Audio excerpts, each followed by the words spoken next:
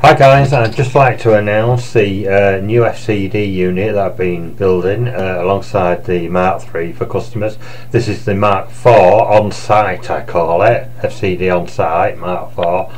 And as you can see, it's slightly different, still got the wooden case, but I've got a new fascia with a bigger speaker there. I'm just going to show you around it. There's now added a carrying handle there on the unit. You can see that it's got actually controls or labels up there with reverb and volume. On this side we've got the FCD fifth element crystal there still, which is attached to the side there, and we've got an easy, I'll try and come close to the actual camera here, get right here, this is it. You'll see we've got, when that focuses in, it's all the wrong way around there, sorry about that, but we've got a new panel there which makes it easier to control the sweep and everything. I'll show you in a second how that works.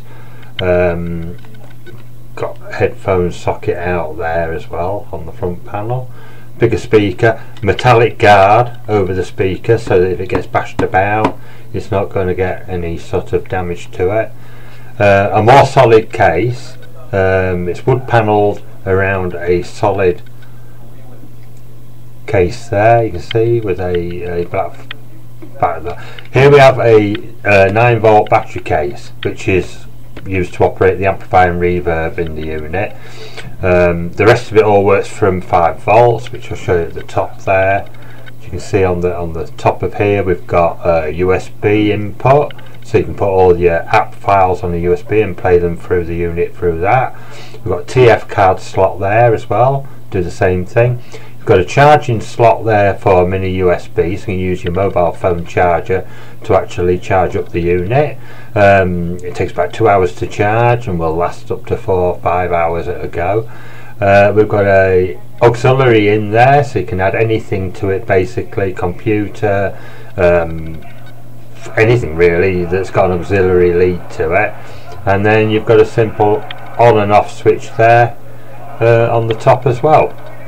So I say I wanted to try and build from the Mk4, which looked lovely and everything, but I wanted a more robust unit and to the suite to actually work better, so I've got a different radio set up inside it, which seems to work a lot better. So I will be putting this on the market soon. There are already people that have asked me if they can have a unit, so I'll be working on those. I'm just going to show you quickly how it works. It's quite easy. First thing you do is turn on the unit here at the back. This is the 9-volt battery pack, and you just push it down to turn on.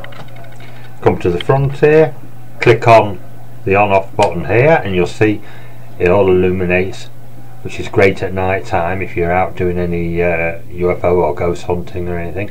Illuminates the actual excuse me, speaker area, and then it's a simple fact of that temporarily puts it on standby so it's ready to go, but to switch it on properly you press the first button here and you'll hear that audible noise. You've got volume control here at the top, and you've also got reverb here as well to give it a bit of echo. Okay, some people like that echo effect on it. So what you do is you press that first button again to get to the radio source, and you can hear that now. You can hear that quite clearly. Okay, and then to get to the suite, we just press the third button along, and it will go into suite mode now. Start speaking through the channels. You'll hear it. The reception here isn't fantastic, but we will get a few channels coming through, and we've got the white noise there as well, that helps as well. Let's listen to this, and that's good. Is anybody there? Does anybody want to come through? Got a voice come through there. Anybody want to add anything to the box? Yes, thank you. Well, any messages for anyone out there? I'll try and keep quiet.